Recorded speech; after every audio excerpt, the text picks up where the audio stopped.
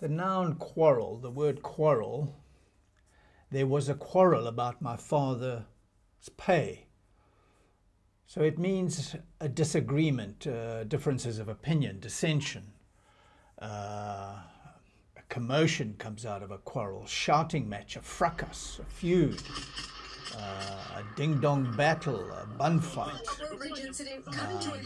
to argue, have a row, disagree. It's a strong word, a quarrel. Beliefs. 6, people are fallible. Now, what is objectionable about that? And if you want to talk line, don't be standing there.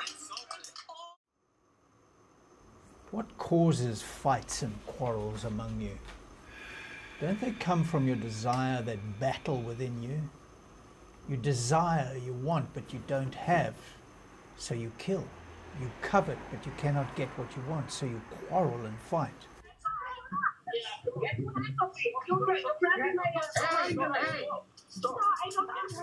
What is the opposite of quarrel? Is to make peace. And I think the most profound, actually I don't think, I know the most profound words come from the Lord Jesus Christ himself in verse 27 from John 14.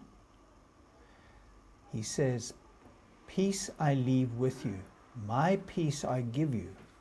I do not give to you as the world gives.